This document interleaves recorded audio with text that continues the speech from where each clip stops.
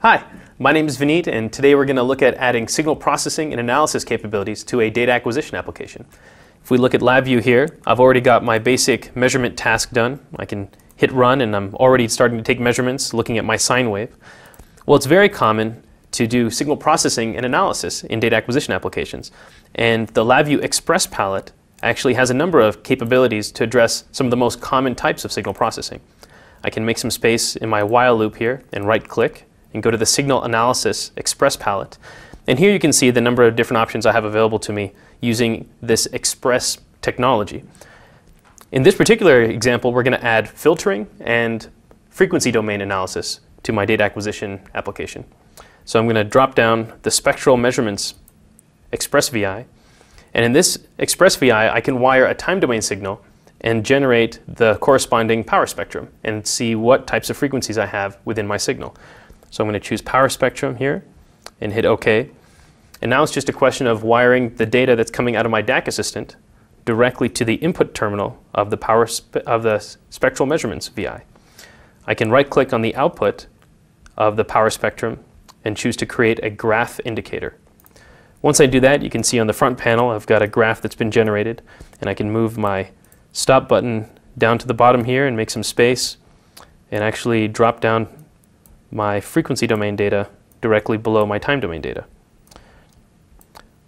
Next I can hit run, and right away I can start to see my power spectrum. Let's go ahead and make this line a little bit thicker so it's easier to see.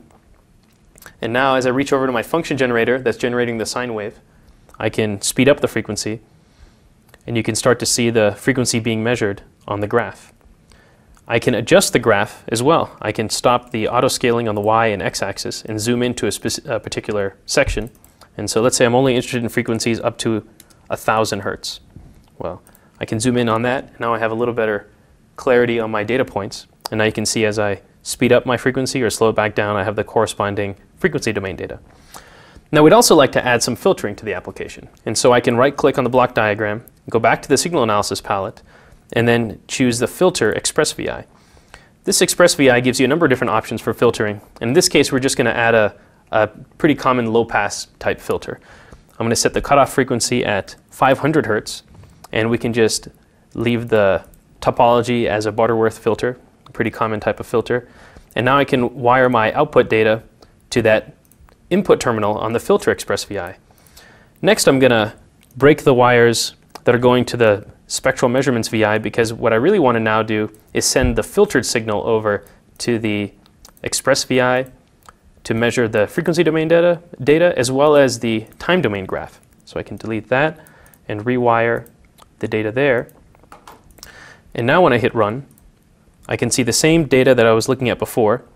And now as I increase my frequency, you can see as I get closer and closer to that cutoff that we had set at 500 hertz, suddenly my signals above 500 hertz become attenuated down.